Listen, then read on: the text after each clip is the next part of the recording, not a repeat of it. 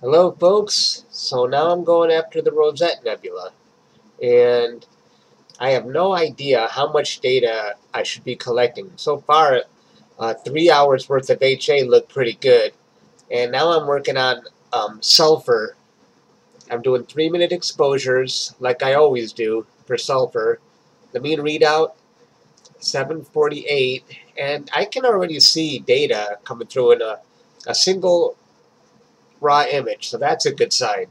So I'm probably going to stack 2 hours worth of data and see if that's enough, because this object is not in view for me very long because of obstructions I'm dealing with in that direction. So I probably only have 4 or 5 hours of viewing on this target per night. So if I can finish it off with, say, 8 hours total integration time, I'll be happy with that. And let's take a look at the PhD2 guiding. In the 0.9 range, that's not very good. I've done a lot better than that. But always when I point to the south, like I always say the same thing, my guiding's never as good. But I think I can get by. The image was looking pretty crisp when I stacked HA. So, well, I'll be back. Probably, hopefully, I can finish it tonight, and I'll be back tomorrow. See you later. Okay, so after capturing 7 hours of data across 2 nights, this is what I came up with.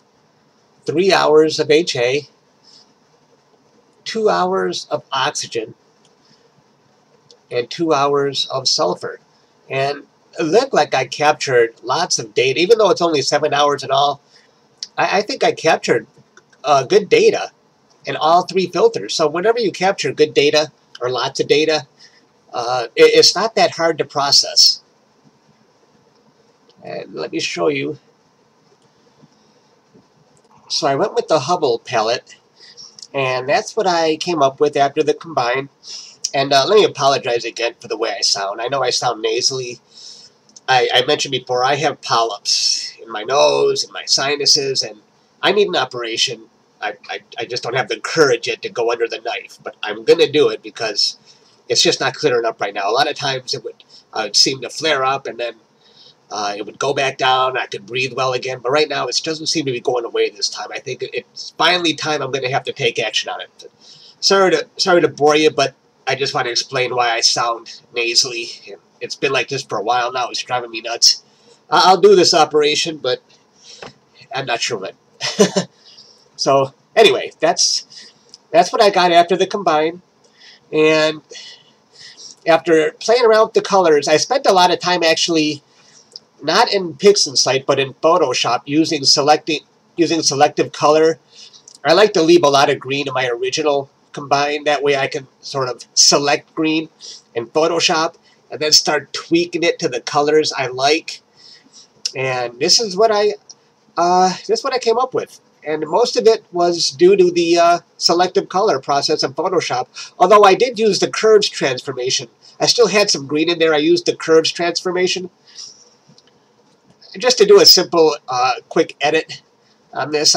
For example, it was more green, like that, and then it was less blue. It looks something like that in this preview here. So I reduced the green, whatever. I reduced the green, increased the blue a little bit, and that got me to even this a little bit more blue. But I could really make this a dark blue. Like, I think that's more the standard way of this one looks with the Hubble palette. But I like how this one turned out just like it is. So I'm going to stick with that. And that's that. This is my new favorite object. Usually the last thing I work on is my new favorite. So I like this one, and let me show you. I already made it my desktop background. Hooray! Maybe I'll get another top pick in Astrobin. Maybe not. But one of these days, I'm going to get an image of the day. Maybe not this one. I don't think this might not be good enough. You never know. But one of these days, I just want one. That's my goal, just to keep up with my friends.